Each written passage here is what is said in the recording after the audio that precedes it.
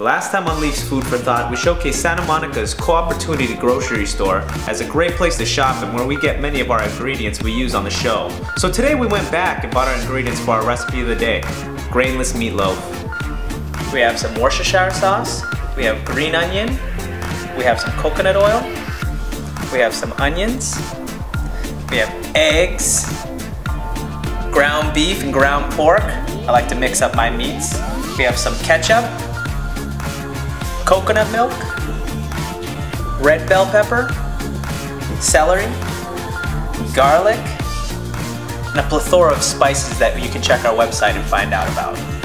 First things first, let's turn on the stove, 350 degrees. Turn the stove top on to medium-high heat.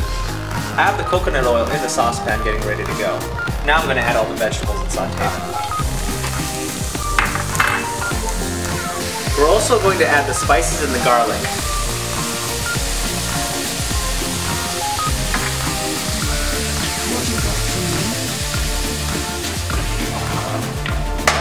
Alright, now with our vegetables cooked, we're going to get our meat mixture ready to go.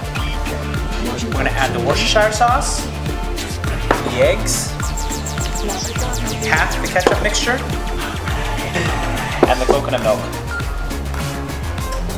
Alright, now what we're going to do is we're going to mix this with our hands. Some hot meat love. Now that the vegetables are cold, we're going to add it to our meat mixture. Now that our meat mixture is ready, we're going to get ready to put it in the pan. You grab some spray-on coconut oil. It's awesome. It makes it non-stick. Yeah! Now let's put our meat mixture into the pan. Form our beautiful, oh yes, beautiful, meatloaf. Now that we got it packed, in the oven it goes.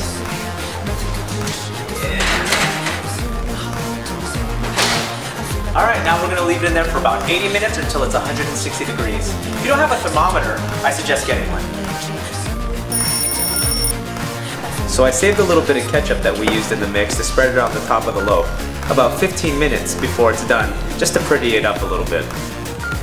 Now let's set this up for our finished product. Oh man, I think I'm going to make this my birthday cake next year.